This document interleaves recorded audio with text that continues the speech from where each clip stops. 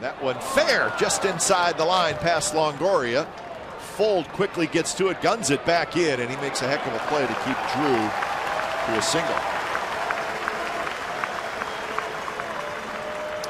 So Drew got jammed. Yeah, jammed inside out swing just past Longoria, and really no chance for Longoria. And Stephen Drew, smart enough to know that Fold was playing relatively shallow in left field. It's going to be tough to try to stretch it into a double leading off, but he'll take the inside out swing and respect the arm of Fold and the fact that he got to it quickly with a spin throw right on the